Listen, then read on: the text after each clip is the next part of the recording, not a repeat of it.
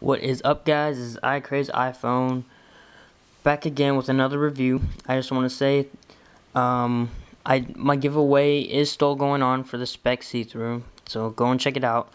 Also need you to subscribe, follow me on Twitter to get entered into the giveaway. So my Twitter account will be posted down there in the description, but I'll say it right now. It's twitter.com/iCrazeIPhone3.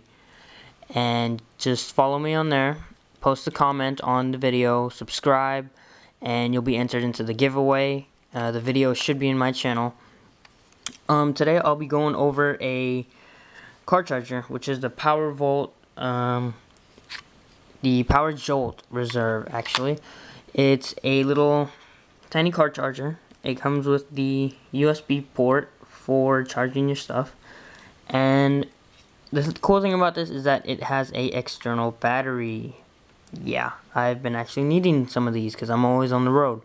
So, I mean, it is a small tiny battery when you put it in the car, and this is still just plugged in like that. It will charge until it's fully charged, and you do have that. So if you don't have enough time for the USB port, like if you're in your car, you get to work, and you're at work, and you're like, I forgot to charge my iPhone, and you didn't charge it all the way, you can always just take this off and just plug it in.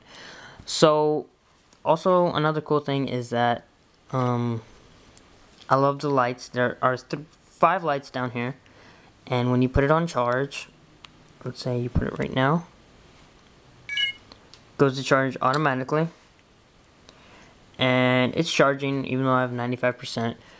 What you do is you hit the button and it shows how many lights are on. That tells you how much juice is in the pack. So right now there is 4, but there were supposed to be 5, so it's not fully charged yet. Yeah, I know. Also, I want to go back over, one more thing. You can buy this for about $39.99 at the Griffin website, and you can get the Power Duo Reserve, which is the home charger and the car charger with this battery. So I just thought that was pretty cool. I mean, these things give me about 50% more battery, so it's worth it. I mean, I don't really like the Morphes, the Incase power sliders. If you want, you can get those little batteries inside the case, but I think they're too big and too bulky for me. So also now I shall be going more in depth about the Incase slider. I've actually dropped this already by accident because I was walking with something in my right hand and my phone was in my left hand, and the thing on my right hand was falling, so I had to hold the phone with my shoulder. And when it was falling, the phone slipped out of my ear and just went bam. Yeah, not so pretty. But the slider is perfectly fine.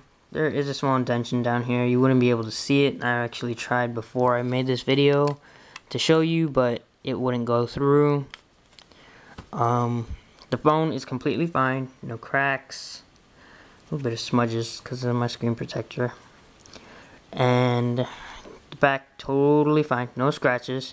Even though keeping this case on for about a week, there are no scratches on the back of my iPhone.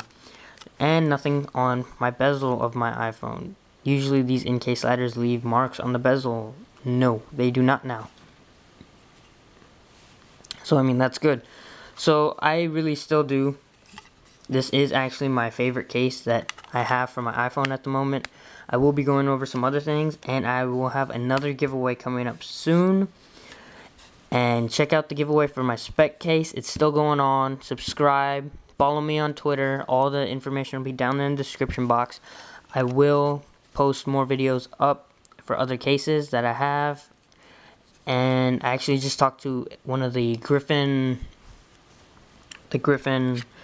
one of the customer support people. They are sending me a case. I don't know which one, so we're gonna have to wait and see on that. So subscribe, follow me on Twitter. Later, guys.